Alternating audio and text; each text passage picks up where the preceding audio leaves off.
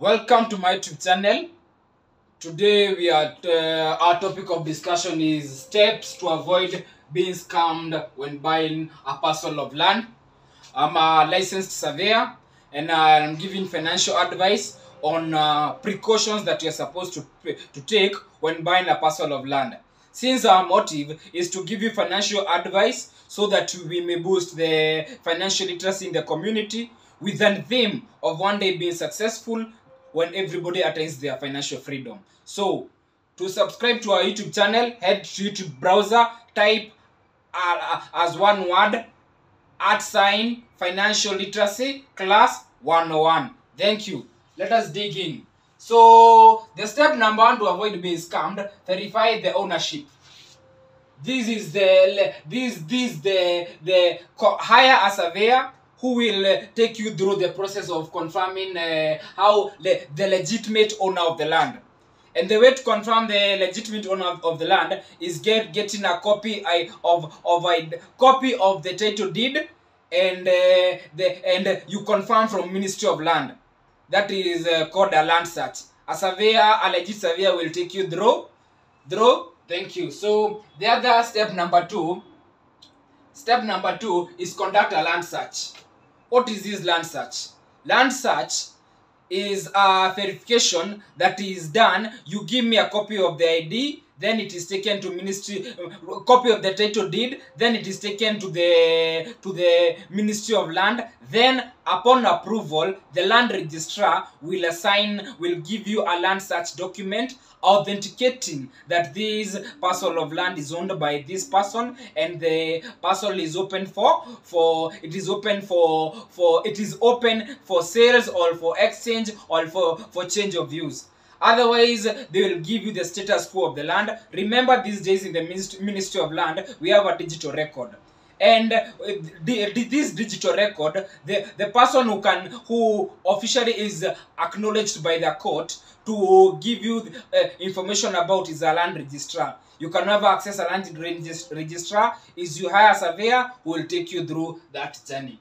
Then it is important to conduct a land search so that we confirm if the land has a loan, if it has a dispute, or if it has pending cases. You meet some parcel of land have a pending case, but the own person selling you, they have the document. So the way out to be able to confirm is you conduct a land search. Get it? Another thing, importance of conducting a land search. Should you conduct a land search and it has the stamp and the sign of the land registrar, then that land after you've paid, you find it has issues. It has issues of maybe a loan, a pending issue, or it is not authentic. You have a right to sue the Ministry of Land because they are the one who misled you. Remember, anytime you go to the court and you are complaining that your land is not you have a fake ID or any issue about your land, the judge will ask you, do you have authentication document that confirm that land was authentic? And document from Ministry of Land, which is land research, that has been signed by a land registrar who is also a licensed surveyor. So that is information, take it home. There, step number 3, inspect the land. Match the details provided in the title deed and the title deed. You need to confirm the details that are in the title deed and the actual land on the ground is the same. So how do you do this? Sometimes you meet a parcel of land, it reads 50 by 100. Once it reads 50 by 100, a quack will come. They'll subdivide it by half. Remember, subdivided is just putting a beacon, and some of these beacons you just put cement and a piece of metal. And once they do that, you will meet that they'll sell one portion using the same title, which is 40 by 80, but they are selling the title deed reads 80 feet by 100 feet. But you, since you never did your due diligence, you'll meet two of you have been sold the same piece of land. So it's important you confirm you confirm. A legit surveyor will take you through. Those are the details that they cannot joke around with, because once they joke with that, they will end up, their license will be cancelled by Institute Survey of Kenya. So match the details and the title deed. Check for if there is illegal settlements. So we call it, once you are buying the piece of land, ensure umefika ground.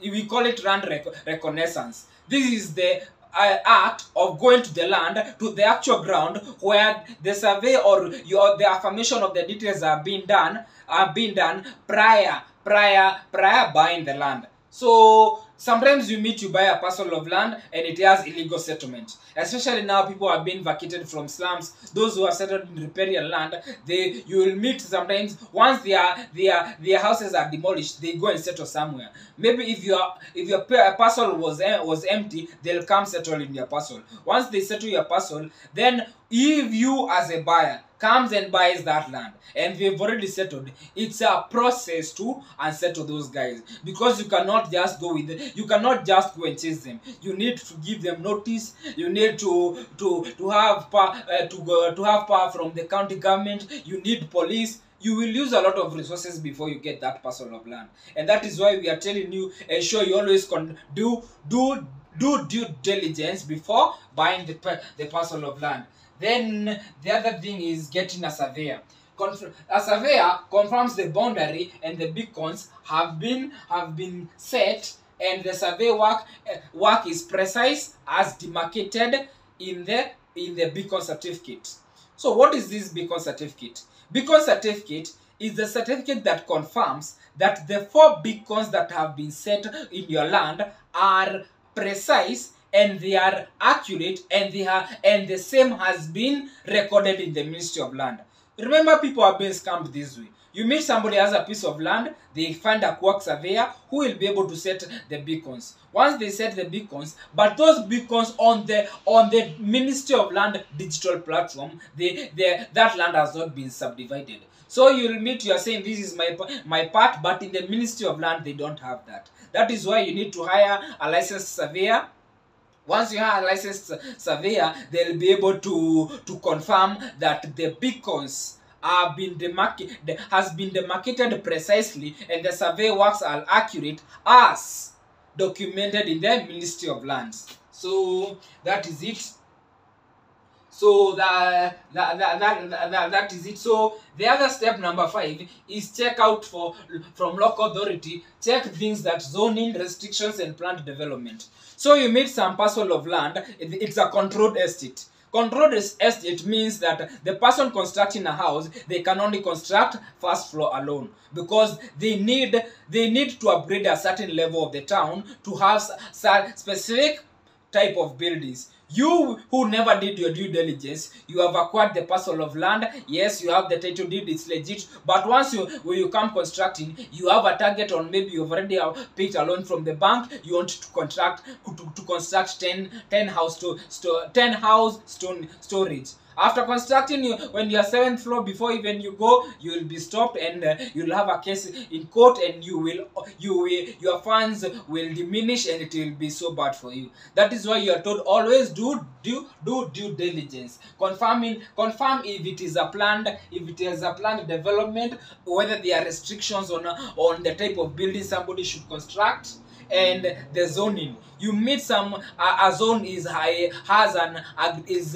zone that was an agricultural land. It has been subdivided, yes, it has beacon certificate, it has title deed. You need to confirm, because that agricultural land, before you construct, you need to go apply for change of use. And once you consult like person who is a surveyor, but still giving you financial advice in the effort of ensuring we boost the financial literacy of people, I'll be able to consult, to assist. So use a lawyer.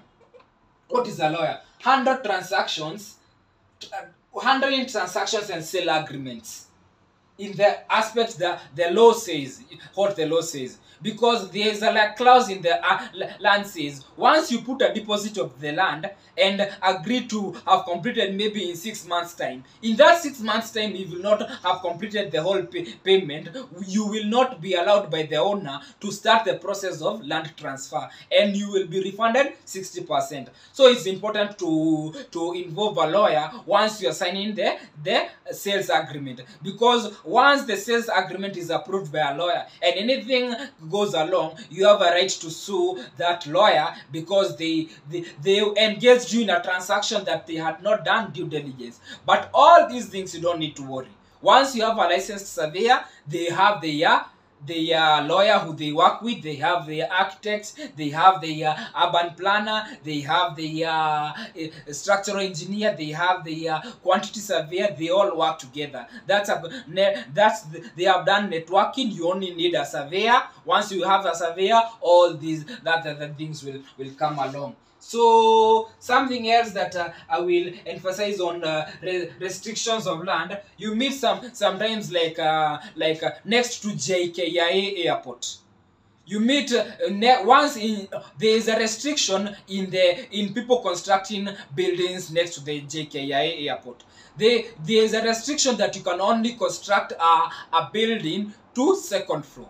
No building can pass 2nd floor. Reason, the aeroplanes will be landing in the JKIA airport, so they will be flying very low. So you meet sometimes you'll go there without knowledge, you construct your house up to 10th floor. Then the people who are in charge, maybe you switch talk them, they allow you. But once a strict minister, once a new policy, once a government kicks in, they will drop your house. You will always come saying that we are attacking your tribe, we are attacking what, but that cannot be allowed, because we cannot remove the airport because you constructed a building and those land near the airport. Yes, is your parcel, you are allowed, but it has a restriction. That is why we are saying before you buy a land, ensure you check with the local authorities to confirm the zoning. Then another thing is confirming the seller's ID.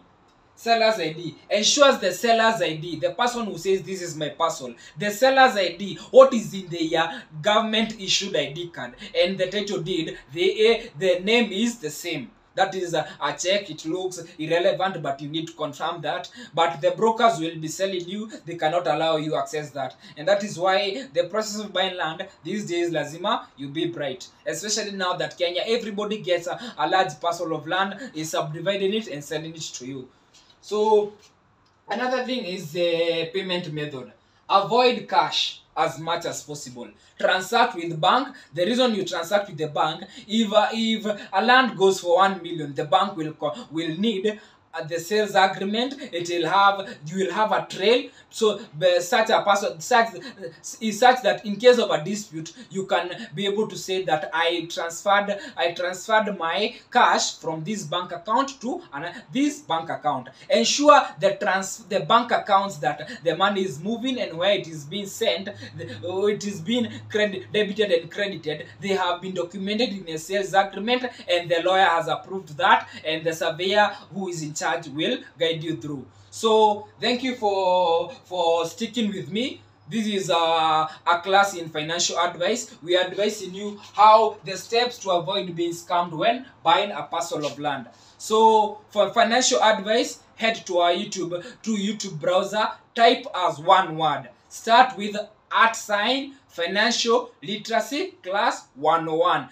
We have over 500 uploaded videos, road to 3K subscribers in a blue theme. So our intention is to give you financial advice with a motive that one day you'll attain your financial freedom and we'll all be financially successful. Especially these hard times that taxes are high, getting to business threshold is difficult. So ensure you subscribe. Thank you.